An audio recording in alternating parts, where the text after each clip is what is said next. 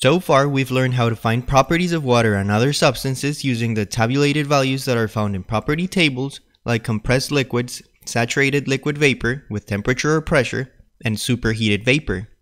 We established that if we know two independent properties, we can find all the other properties we care about using these tables. And we've gone over how these tables exist for other substances like refrigerants, ammonia, and propane. Equations of state are those equations that allow us to find some of the properties without going through pages of tabulated values, interpolating, or extrapolating to find a certain value that describes our state. In general, any equation that relates the pressure, specific volume, and temperature is an equation of state. The most common equation of state is the ideal gas equation. And so, where does this ideal gas equation come from? Well, it turns out that this equation is the result of empirical relationships between pressure, specific volume, and temperature. Boyle's law states that the pressure is inversely proportional to specific volume. You increase the pressure, you make the density go up, or what is the same, make the specific volume go down. Makes sense. This means that PV is a constant. The Gay-Lussac law, or pressure law, states that the pressure is directly proportional to temperature. More pressure, more energy for molecules to shake, meaning more temperature. This means that P over T is a constant. And finally, Charles' law states that the specific volume is directly proportional to the temperature. More temperature, more energy for molecules to shake, making it a larger volume, decrease in density, or increase in specific volume. V over T is a constant. If we multiply all three, we get PV over T squared, and on the right hand side a new constant. If we take the square root of both sides, PV over T is a constant. When physicists started plotting, for example, PV bar over T against P, V bar being the molar specific volume, they noticed that for constant temperatures, the plots would look like straight lines, T1, T2, T3, etc. And they all converged for really low pressure values. So if we take the limit of PV over T when P approaches 0, we find that that constant all curves converge to is what we define as the universal gas constant R bar. Notice that we're using the molar specific volume V bar, not just V, and therefore the value for R is R bar, in joules per mole Kelvin or kilojoules per kilomole Kelvin. That's per mole, not per kilogram. Since molar specific volume is the volume divided by number of moles, as opposed to the volume divided by mass, like specific volume is, we can write this ideal gas equation as PV equal to nRT.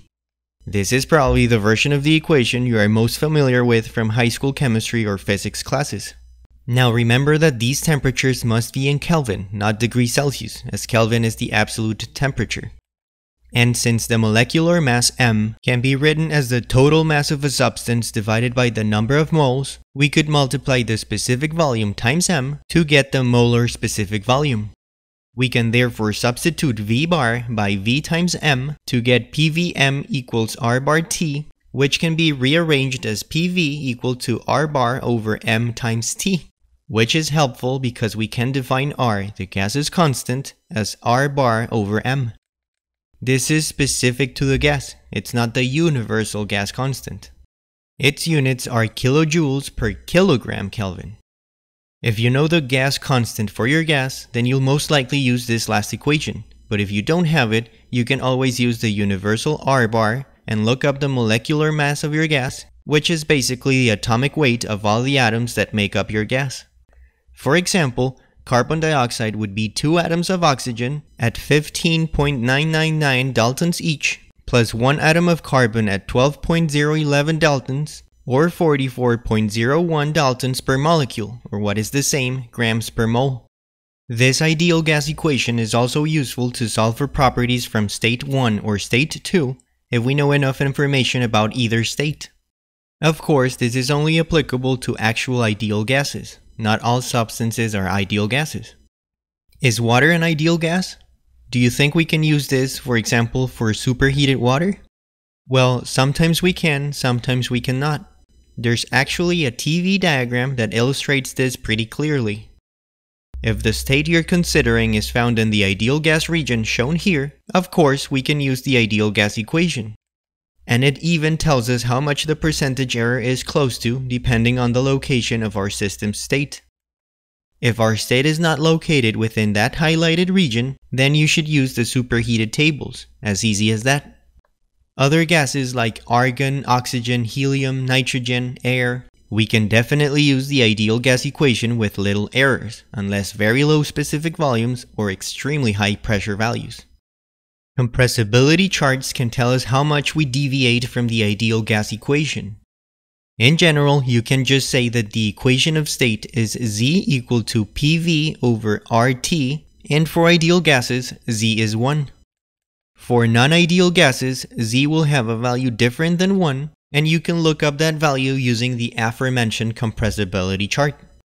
If you're interested in how you can use the Z values to correct for non-ideality, in the case of a non-ideal gas that is, you can check a link in the description of this video, but we won't be using this much for thermosystems, since we can usually find the properties we're looking for with other resources, such as the tables we've been using. However, here's a quick overview of how you can make use of the compressibility factors so that you can use the ideal gas equation. Remember what we called the highest point of the dome in a TV diagram and what it meant? We said that that peak was called the critical point and that anything above it would be a supercritical fluid. We didn't say much more beyond that, but the values for both temperature and pressure at the critical point is what we call the critical temperature and the critical pressure. Reduced pressure is defined as the current pressure divided by critical pressure. Reduced temperature is defined as the current temperature divided by the critical temperature. And finally, reduced volume is equal to the current specific volume over R times critical T over critical P. It can be either V over R or V bar over R bar. The values for the critical pressure and the critical temperature are found in a thermodynamics table, either your textbook or just look it up online. To find the compressibility factor, you first calculate the reduced pressure and reduced temperature, and you go into the compressibility chart. Your x-axis will be the reduced pressure values, and the different curves will be the different reduced temperature values. A quick example here, if you have found a reduced pressure of 2 and a reduced temperature of 1.3, you'd have a compressibility factor Z equal to 0.7. This one is really straightforward to use, but it is only helpful if you have pressure and temperature. What if you don't have those two? What if one of the properties you have is the specific volume instead? In that case, you go to another chart where the x-axis is still reduced pressure, but the lines for specific volume are also present. If you have PR and V, you use the x-axis and the line that corresponds to your reduced volume. If you have TR and V, you use the TR lines and the reduced volume lines. And important to note here is that there is really two of these charts, one for low pressures and one for intermediate pressures. Let's use a very short example that makes use of the state equation and compressibility charts, and if you want to check out longer, more complex examples on this topic, make sure to check out the links found in the description of this video. Let's say we have water vapor at 9 megapascals and 425 degrees Celsius, and we want to find the specific volume. We know that the molecular mass of water is 18.015 kilograms per kilomole, that the critical temperature is 647.1 Kelvin, and that the critical pressure is 22.06 megapascals. We'll find this specific volume using tables, the ideal gas equation only, and the compressibility factor Z. If we're using tables, we go to our superheated tables. It makes sense that if we're talking about gases, water needs to be a vapor, right? You can follow the usual process of going to a saturated table first to see that at that pressure and temperature you'd be in a superheated state, but here it's pretty obvious.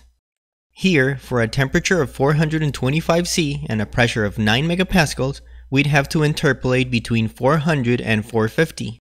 Of course, since how we interpolate is linearly, the specific volume would be exactly the midpoint of these two values at 0.031742 cubic meters per kilogram. If we're using the ideal gas equation, with no correction factors, V is R bar over molar mass times T over P. We plug in all the values that we were given, making sure units are correct, and we find that V is 0.035027. Not great. And finally, if we calculate the reduced pressure and the reduced temperature, we can go to our Z chart and use the PR value and the TR value to say that Z is roughly 0.88. This results in a specific volume of 0.030824, which is not quite the value from the tables, but at least much closer than without using the compressibility factor Z. We used PR and TR here because those were the two properties that we had. The other charts I mentioned and showed before are used if we have the specific volume. If you want to see how those are used, make sure to check out the links to the other examples in the description below. You'll find the other lectures of the Thermodynamics course and other engineering courses there too. Thanks for watching.